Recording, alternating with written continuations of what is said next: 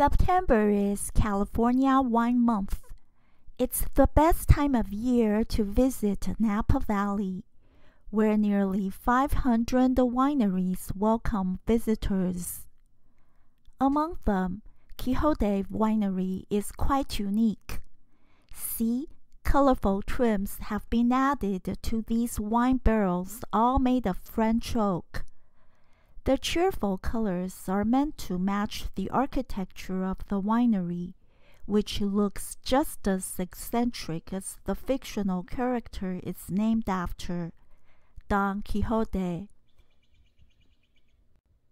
The building features a gold leaf onion dome that can be seen from a distance.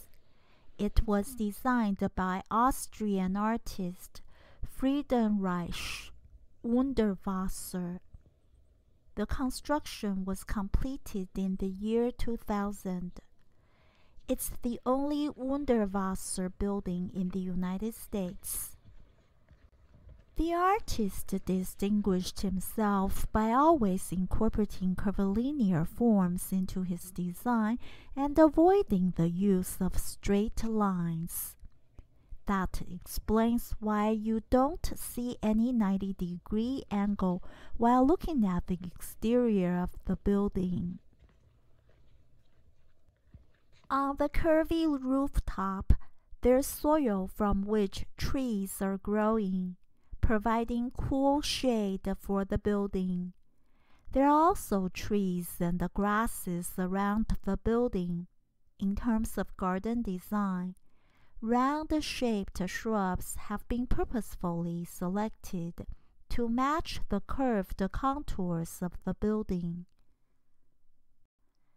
While blending with nature, the building showcases colorful pillars and mosaic tiles that make it resemble a house out of a children's picture book. In the picturesque winery, there are 2 wine tasting rooms. This is the smaller one.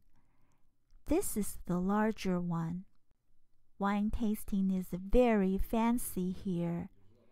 Tasting reservations are available daily by appointment only.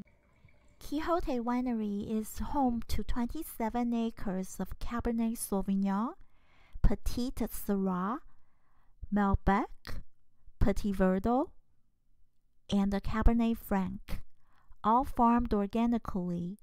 It's purely pleasant to stroll through the vineyard here, especially if you're a little tipsy after a wine tasting. Cheers!